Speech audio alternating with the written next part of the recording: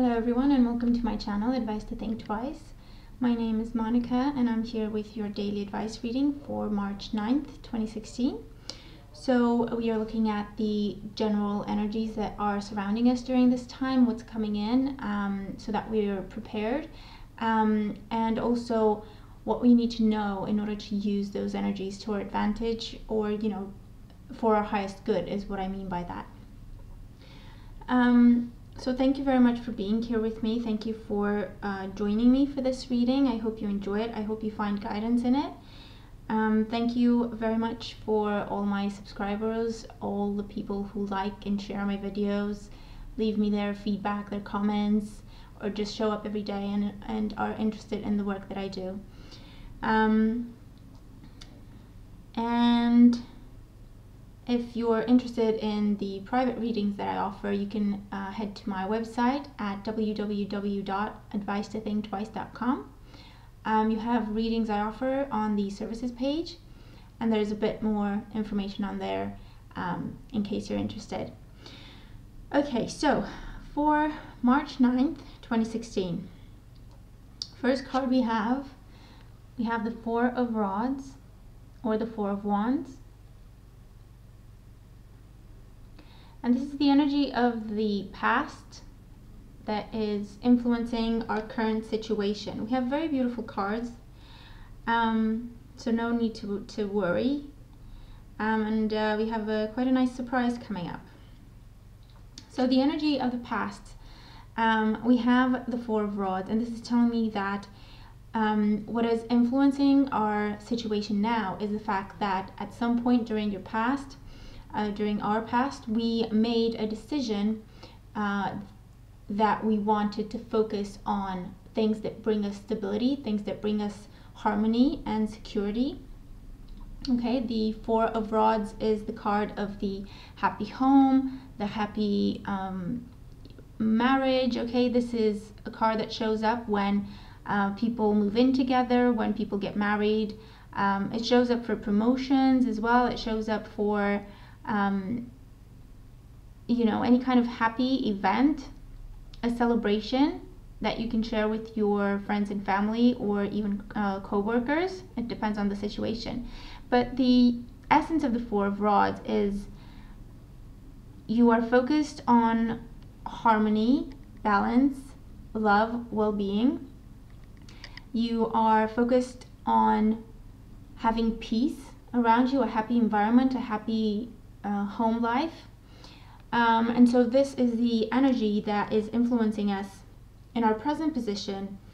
It is the moment where we decided, I want peace and harmony in my life, and I'm going to make the changes that I need to make in order to make that happen. Okay, so that is the pivotal moment that is now influencing our current situation. And look who we have in our current situation. We have the Knight of Pentacles.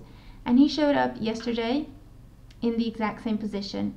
So to me, this is a nice little confirmation that we're still dealing with the energy of the eclipse, because it spreads out over the 8th and the 9th of March, depending on where you are in the world, as I understand it. And so our present situation with the Knight of Pentacles, we are experiencing opportunities. There are offers being extended to us. There are opportunities for us to bring stability to our lives, opportunity for us to make more money, to increase our financial security, our financial wealth, increase our well-being, our health, work on our spirituality. And the thing with the Knight of Pentacles is this is slow but steady progress. Okay, so the things that you put together now are going to have a big impact in your life for years and years to come. So that is why it is important at this time for us to be fully aware and present in the moment and understand what is going on, be aware of everything that's happening around us, every sign or guidance or indication that we receive when it comes to which direction to go in.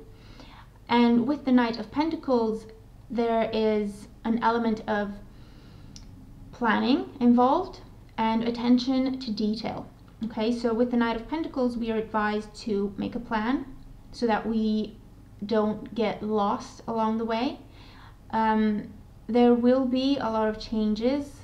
This is a Knight, it is talking about change. So there will be changes, there will be action, things moving in different directions.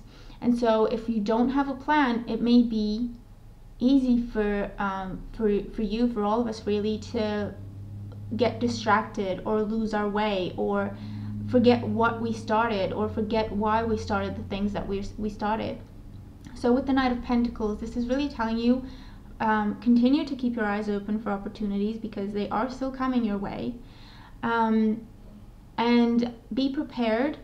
This is the time to make plans for the future and to try to create affirmations to go with these plans. So if you're trying to attract health and well-being, then you make the plan on exactly what you want to do to make that happen, and then put action behind it. If there's nothing else you can do except wake up every morning and say, I am grateful for my good health, I am grateful for my well-being, I am thankful, I accept health and stability and prosperity in my life.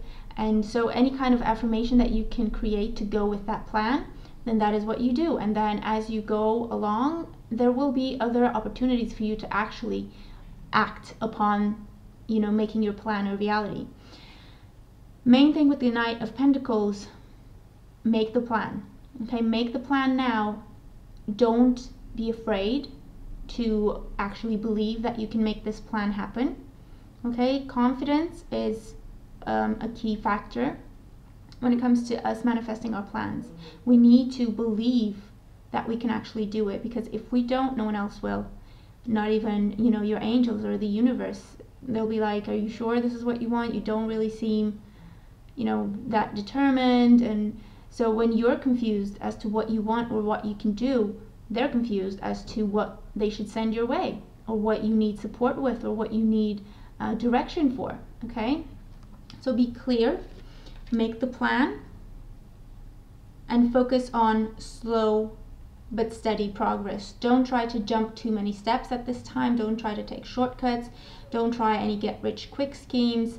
They're not going to work. Okay, this is the time for being methodical, grounded, realistic, making a plan and sticking to it, and then slowly, whenever you get the opportunity, put action behind that plan. And then the last card we have, which is the energy that we're going into tomorrow with, we have the High Priestess. And I think this is beautiful because, considering everything that's going on around us, everything that's going on in the sky, this being a very spiritual time, a time of heightened sensitivities for all of us, this is really telling me that with the High Priestess, we are going into a place of wisdom, knowledge,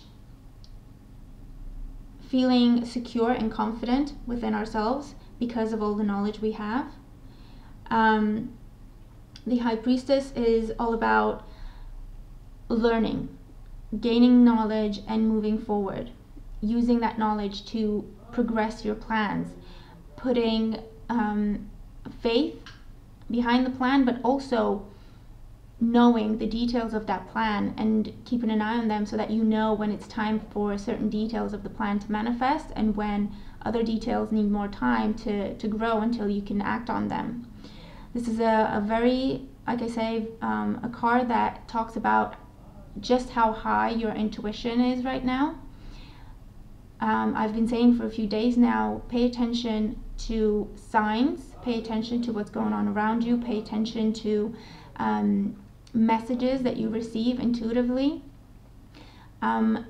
Anything that you think happens by chance or anything that may seem to be a coincidence, there's no such thing as coincidence, especially with the High Priestess in the situation. So this is really telling me that we are moving into a more stable place. Okay, the High Priestess is a number 2 card, and to me that talks about balance, partnerships, growth, spirituality, us, developing our intuition and developing that inner knowing of who we are, what we want to do, what we are actually capable of accomplishing, which is anything that we set our minds to. And then she's holding a scroll, and right now that makes me think of our plan. So she's holding the plan in her hands, and she is focused on the plan. She does not, stray from the plan. And the same thing with the Knight of Pentacles. Once he makes his plan, that's it. That's what he does. He doesn't turn away from it. He doesn't try to change it. He doesn't try to speed things up. He knows, he understands that it takes a lot of work. He has the list in his hand, so he knows just how big the list is and just how many actions and how many things need to happen before that plan becomes a reality. And so he doesn't feel the need to rush things. He doesn't get impatient. He doesn't try to push things, because he's aware, okay? He's just aware this is what it takes, and this is going to take this much time, and this may take this much time. And so he's prepared, and then he has that inner knowing, and he has that inner peace that, yes, he's on the right track. As he goes through each and every step, he can see feedback. He can see tiny things changing in the direction of the plan. And so that is reassuring him. Okay, so as he tries to progress, he's also learning. Okay. And then the card we have, speaking of learning, the card we have to serve as our guidance for the day, we have teaching and learning. The number is 57. Okay, and that is a 12, which adds to a 3, which talks about progress and change. And it's making me think of it's making me think of the immediate results that we have once we decide to do something. It's making me think of the 3 of Rods for some reason, or 3 of Wands. And the 3 of Wands is about your ships coming in, so you start to see the initial result of your work, and you use those results to plan further or to move further down the list of your plan. And so there is an energy today.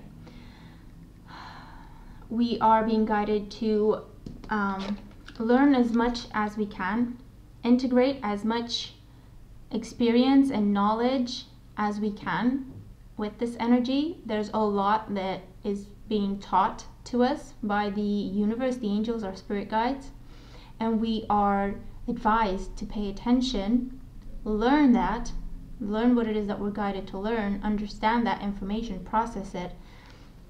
And then there's the element of teaching, where by you learning what you're guided to learn, you can actually benefit others as well once you share that knowledge. Okay, remember with the High Priestess, it's all about knowledge. It's our knowledge, okay? The knowledge that we get, the knowledge that we integrate, and the knowledge that we share with people who come to us for guidance or help.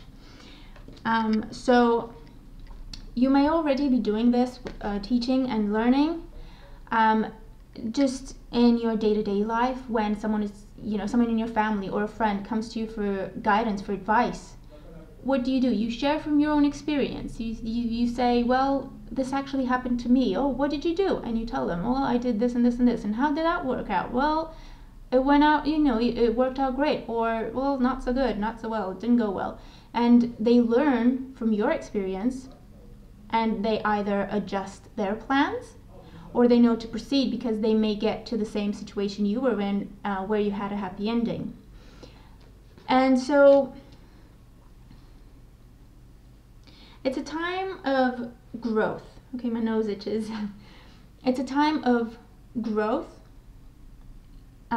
individual growth, as well as on a global scale. That's what it feels like, because if we each learn the things, the lessons that we are meant to learn, and then each of us share that lesson with other people who they need to learn as well, then we grow individually when we learn the lesson, and then we help them grow when we share the lesson.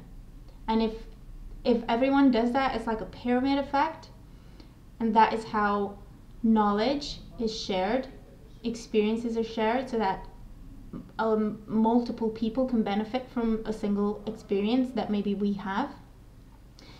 And so we promote, if I can use that term, we promote the knowledge, while at the same time we promote the gesture, the kindness, because we received guidance when we needed it, and so now we are giving guidance when someone else needs it, and they know to do the same if someone else comes to them for guidance.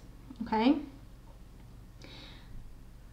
And so that is how we are moving into a more spiritual time, a time of love, friendship, help, support, mutual respect, and mutual understanding. And it's like doors being open again for us individually, and then us being able to help open doors for so many more people out there. Okay? So I think that's a beautiful energy, and the color of the card is purple, which is the color of spirituality and learning, actually, and teaching. So it's a beautiful energy.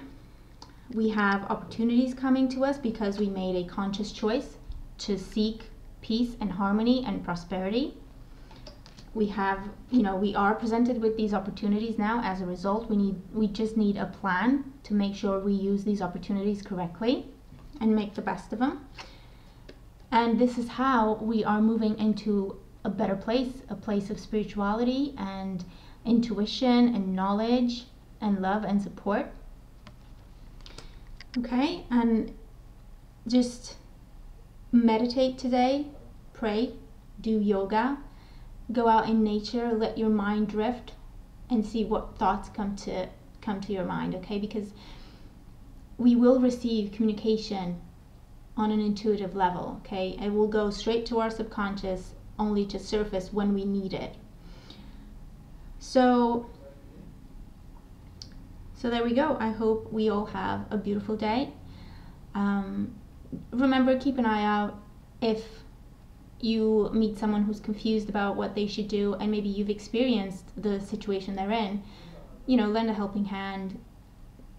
Ask them, would you like my advice? Would you like my opinion? Because no one likes unsolicited advice. I don't like that, so no one does, don't worry, trust me. When people just come in and maybe they're trying to help, but they end up acting like they're telling you what to do. And there's an extra element to that, because in order to receive guidance, you must be open to it, and you're open to it by actively asking for guidance. If you're not asking for it, chances are that you're not going to receive the messages that someone else is trying to give you, because you're just not in that place yet. But it looks like a beautiful day, a day of learning and teaching. And don't worry about, I don't think this is going to help them. It doesn't seem relevant. I'll just keep my mouth shut. If you feel guided to speak to someone and, ask them if they're interested in your experience with that situation, then go for it. It's just a question. It's just, I've been through this before. Would you like to know what I did? Or would it help you to know what happened in my case? Or anything like that. And then the person can tell you yes or no, that's fine, I'll deal with this on my own, and whichever way is fine. But know that we do have amazing opportunities coming in, and that we are all moving into a place of love and support and spirituality. Okay, it's a beautiful time of growth for us. And I'm sorry the video got a little long, but I had to get all the messages out. So I hope we all have a beautiful, beautiful day. Thank you for being here with me, and I will see you in the next video. Okay, take care.